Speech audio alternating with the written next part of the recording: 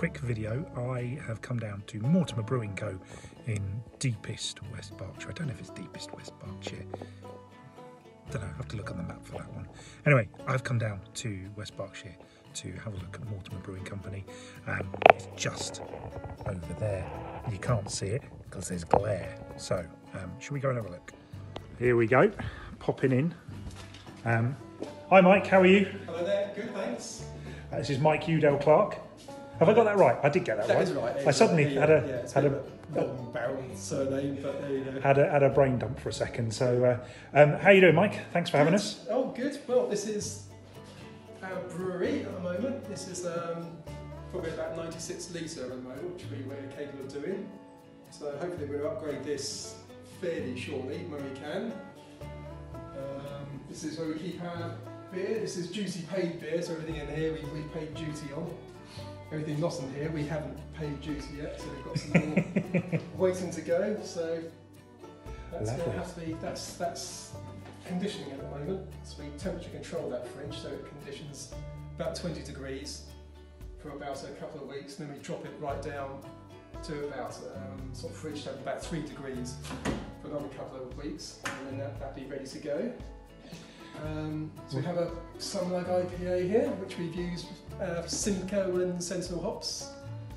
Got Mortimer Porter, and we've got a bitter in here. We haven't got a label on that one yet. We'll be trying some of those in just a little while when we get home. Mike, you were just telling me about the Summerlug. You were telling me about the names, because Summerlug, I think I called it Summerlung when I wrote about it. It's a name of a road in Mortimer. And I've always thought, I mean, that was just such a good name for a beer. And I thought, if I ever start up a brewery, I'm going to call my first IPA Summerlug. So it's the name of a road in Mortimer. The other one's just Mortimer Porter, and Butler's Bitter is our standard bitter, because we're Butler's Lands Farm, so it's a Butler's Bitter. Oh, lovely. So that's what we call that one. All right. Well, we'll go and try some bits and pieces. Thanks for your time, Mike. While we're here, could you? How can we get hold of your beer? Where are you selling at the moment? Certainly Spencer's Wood Market at the moment. Eventually we'll get round to doing some deliveries, but not just at the moment. So that's the only place at the moment. Oh, Berkshire Beer Box. So get it from Berkshire Beer Box as well. Oh, wonderful, excellent stuff. Well, Mike, thanks. Good to meet you, and thanks for letting me come in. Okay, great. Thank you very much. Evening, everybody. I've just got back home from Mortimer Brewing. I thought it would be a really wise and sensible decision to try one of the beers that I picked up off Mike. This is a Summerlug IPA. No label on it just yet. Mike did say to me it was a slightly more traditional version of the Summerlug that he'd normally do. The one that I recommended in the last newsletter, it kind of sounded like it was kind of almost a sort of a happy accident. It was incredibly tasty, as I sort of wrote. I'm not one for massively describing beers. Like, I like it. That's nice. I'm not pretending to be any sort of beer expert, but I will always try to say what I think is nice, and that's what I'll try and pass on. And I thought it would be really worth just, as I've got them, why not? So here we go. Bear with me. We'll just open this up.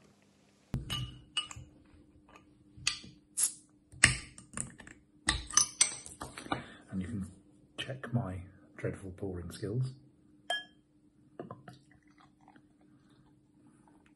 I like to, I'm a big collector of branded beer glasses, especially Berkshire. I think I've probably got most breweries. Obviously, I don't have a Mortimer Brewing glass, hence using one of the very special old Reading Beer Festival ones. So looks good, doesn't it? It's very pleasant looking, nice colour. I don't know what that means. Come on, it's nice or it's not. It looks good to me, so let's give it a go.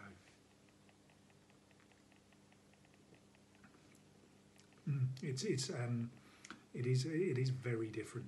I said to Mike, the Summerlug that was in the most recent Berkshire Beer Box was more of a. It tasted almost more like a bit craft beer, more like a craft beer, kind of that real hit of the flavour. This is very much more a traditional IPA. It's very nice though. So yeah, as I say, very much a more traditional one. If you've got any of the, it's the 41. Mike was he was telling me the different levels, all the numbers that are drawn on the bottles relate to the to the batch number. So if you've got 41, that's the one. This one, so this one doesn't have a label yet. It was still in the process. So I've got a nice little early sneak preview. But that is all for this video. Do check out Mortimer Brewing Company. Google them. I'll stick the address and everything at the bottom here. So anyway, that's enough for me. That's enough. I mean, you've had about 3-4 minutes. No one needs this face for any longer. Enjoy your beer.